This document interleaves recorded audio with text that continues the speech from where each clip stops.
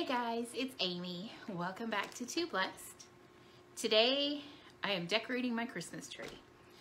You may have already seen a few clips of that. And I thought I would just share with you guys a little bit of how I decorate a tree, because I feel like I do it a little differently than maybe most people do. Like I don't use ribbons, which seems to be a big trend this year especially. So I just thought I would show you some of the things that I do when I'm decorating a tree. If you get any glimpses of my living room behind this tree, yes, it's a mess. Okay, we'll just move on from there. So what I started doing with the tree is I have my ornaments divided into two different bins. And my bin here is empty because I've already put all of those ornaments on my tree. So I start out with my plain ornaments. Now my tree has a theme, basically snowflakes. And so I use a lot of white and silver, but my husband prefers some of the brighter colors. And so what we've started doing the past couple of years is I've started adding some color into my snowflake tree. So for example, I bought some jewel tone ornaments. Like I've got a red one here. There's a green one. I've got some purple and some blue. And what I do with those is I tuck those into the center of the tree so that as you're looking at the tree, you kind of just get little glimpses of those colors. And I think that's really pretty. And then also some of our other ornaments, like this one here, has some burgundy and some green. So some of the other ornaments do have colors in also. But when you look at the tree, you kind of get the snowflakes and the white and the silver and little bits of blue. So I did my more plain ornaments first, and then the rest of like the ball type ornaments is what's on the tree right now. Some of them are a little more decorative like this. But that's what I've got on the tree, and it looks very irregular at the moment because it is. So now I'm going to start filling in with other ornaments, and then the very last thing I put on is all of my snowflakes. And this tree, I had planned to have the tree done before Thanksgiving, and that didn't happen because I had to replace all the lights on this tree this year. And if you look down here at the bottom, you can see that part of my tree is not lit because I ran out of lights. And we're gonna get probably at least 2 more strands, but I haven't been able to get them yet. These lights that I put on, I bought at Target, and they are the Philips brand. So I don't want to put different lights on the rest of the tree, but I haven't had a chance to get to Target and get any more lights. So we're just going to kind of leave the bottom the way it is. And once it's decorated, the tree is going to go further back against the wall. And then I think that bottom part won't be quite so noticeable, hopefully. We'll see. So I've got, I'll show you some full shots of the tree, obviously, later. But I've got my star on top. Like I said, I've got the ornaments that are inside the tree, and then a few that are towards the outside. And then I'm going to start adding in some of our special ornaments and things like that. I try to add at least a couple of new ornaments every year. They're not always super special or super personalized, but I just try to add to our collection every year, you know, just so that we have new ones. So a lot, let's see, like I bought this one maybe last year. A lot of them come from Dollar Tree, and Dollar General sometimes has really, really cute Christmas decor. That's probably where most of them come from. And then every once in a while I might see one I like at Walmart or something like that. So sometimes I'll add those in. Let's see. I was going to show you a few. Actually, here's some that I got These I got from my sister. She made these for me a couple of years ago.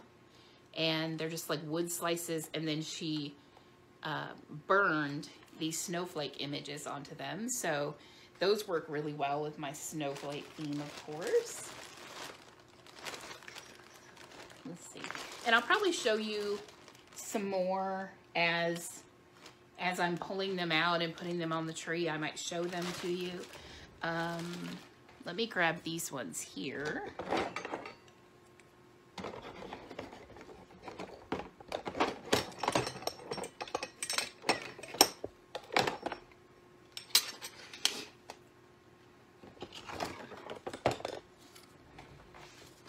Okay, so these are some of our very special ornaments that are personalized. So for example, this one, I actually bought this, I think we'd been married a few years when I bought this one, but it says I do. And then it just had this banner where you could add your wedding date. So I added that on there, June 9th, 2012. So we have that one. Then there's been, I didn't add years on these, and I kind of wish I had now so that I could remember just what year I got them. But I started finding these ornaments with our last name. And so I think I bought this one 2 years ago, which has our last name in it. And this one's metal. It's very large. But that one's really pretty. And then I'm pretty sure I got this one from the same company. And I think I got this one last year. It also has our last name.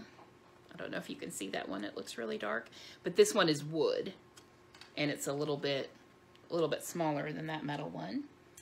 And then this one, I know I've had this one for a couple of years now, I think. Now that I said that, it may have just been last year. I don't really remember. So this one has our last name on it. And then they had it so that you could add the individual names of each of your family members, and they kind of printed those on the background. So I did this one for our family. So it has my name, it has my husband's name. And then if you have watched some of my previous videos, if you've been around for a while, you may know that we had a miscarriage back in 2012. And then after that, we were advised that it probably wasn't a good idea to try to have any more children. So, you know, that was our only child. And so we have commemorated him in a few different ways. And I did that on this ornament. So it has my name, it has Amy, and then it has my husband, Steve. And then it has the name that we use to refer to our baby. And then it also has mommy and daddy on it. And so I just thought that was really special. So we have that one. And then my very favorite ornament that we have, speaking of our baby, I actually got this one after Christmas in 2012. I hadn't planned to get it, but I actually just found it on sale, and I thought it would be a cute idea. So this ornament says 2012, baby's first Christmas, and then, you know, where typically you would put a photo of your child, we had our ultrasound picture, so I put that in there, and I love this ornament. It makes me cry, but I love it. And so this, typically, when I pull out the ornament bins and I open them, this is usually the first one. It's right on top, right where I know I'm gonna see it first, because it's also the last one that I put away.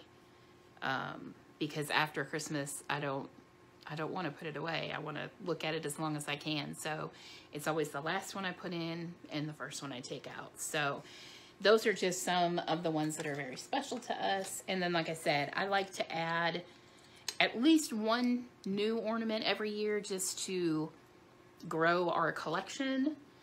And I don't know, I'm trying to think if I got any new ones this year. I know I got a couple ornaments that I have used in the kitchen, but I don't know if I got an actual new tree ornament this year. So I'll have to make sure that I do that. So I'm just going to continue with putting ornaments on. And like I said, if I come across something special or something that I specifically want to point out, I will do that. And then after I put all of the ornaments, or most of the ornaments on the tree, I shouldn't say all, most, then I have a couple of different garlands that I like to add, and I will show you how I do that. I thought I would show you, you may have noticed as I'm taking ornaments out, I've had them in Ziploc bags, and what I do is I organize them kind of by type. On a lot of my ornaments, I have several of the same. So like, for example, this little ice skate, I have probably 5 or 6 of those. And so I put the similar ones in a bag like this so that as I'm putting them on the tree, I can scatter them a little more easily to make sure that they're kind of spread throughout the tree. So that's what I'm doing with the little Ziploc bags as I'm putting them out.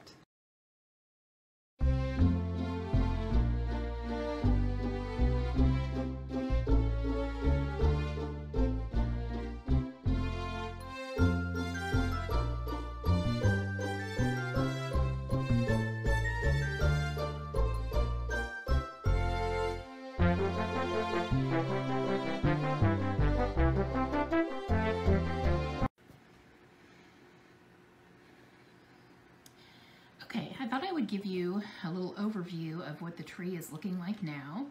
So here's the star at the top. I've got the lights turned off right now, and that's typically what I do at this point. So I have finished putting the regular ornaments on.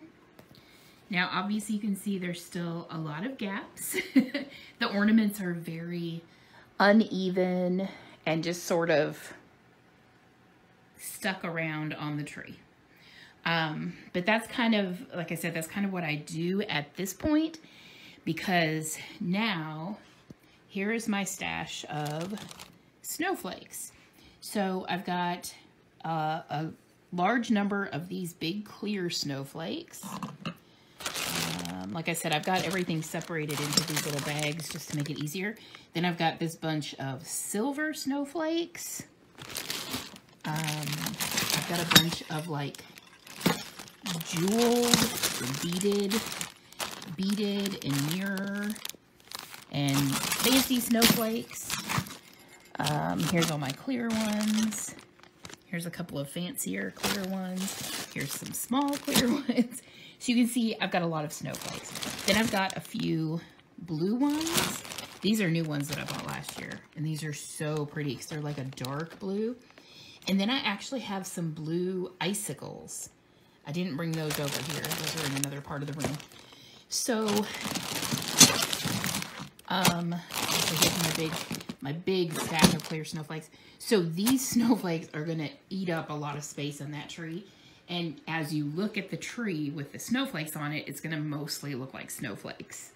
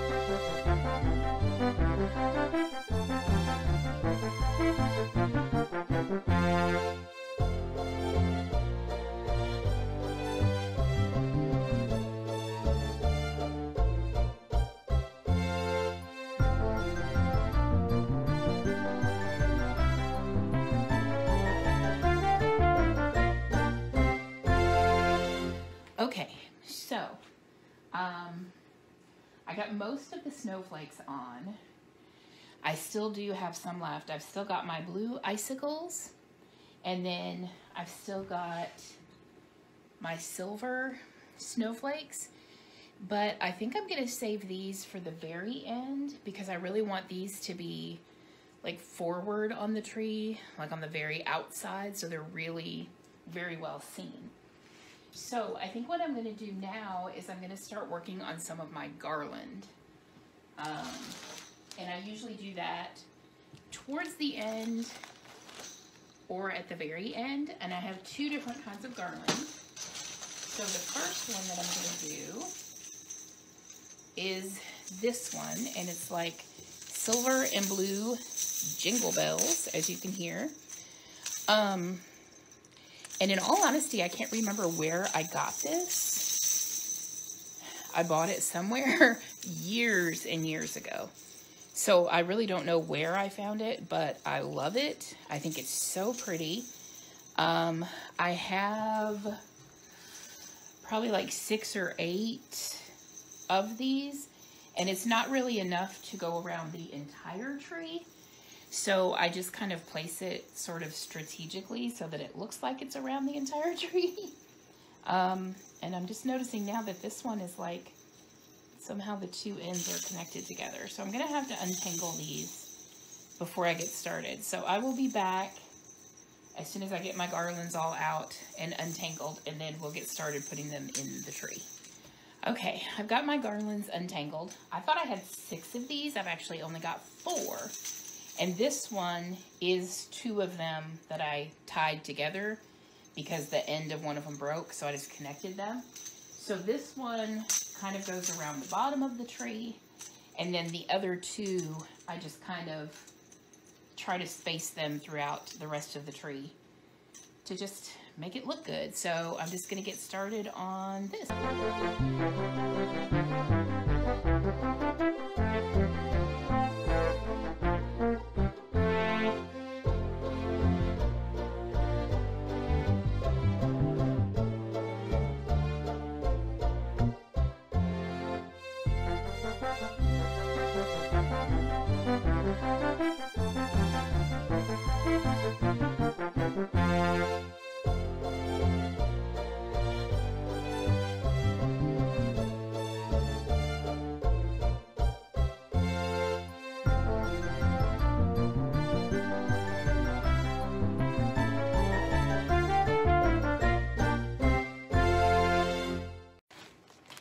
Okay, so I got my jingle bell garland in there.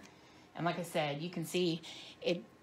There's not a lot of it, especially with this tree being so big. But it just adds a little bit, and I like it. So I'm going to keep using it.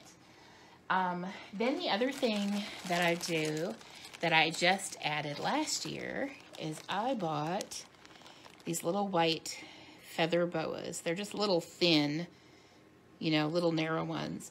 And I added some of these to my tree last year, and I just loved the way it looked.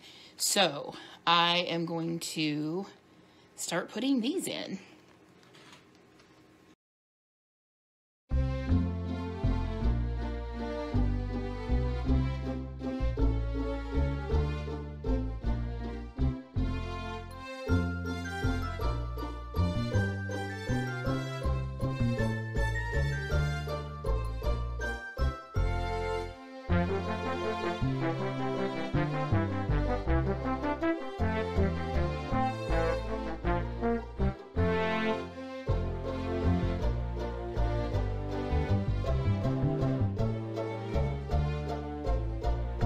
Okay guys, I'm coming back to show you the completed tree.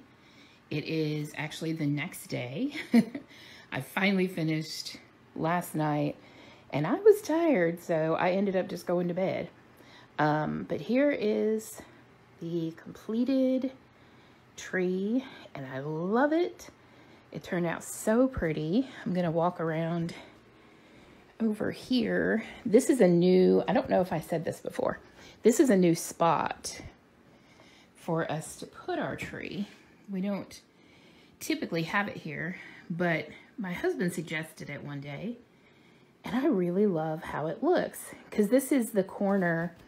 You can see there's our front door. I forgot to move my bucket of cat food, so there's my cat food bucket. But this is right by our front door, and this corner on the other side of that wall is the kitchen, but around the corner is the dining room. And so the way the tree is positioned here, you can see the tree from pretty much every room, and I just love that. So this is, like I said, this is the completed tree. I may come back and add some more just still pictures. At the end, I'll probably try to get some pictures once it gets dark and just show you a little bit more of how it looks, but that's the tree. So thanks for watching this video, guys, and I will see you in the next one.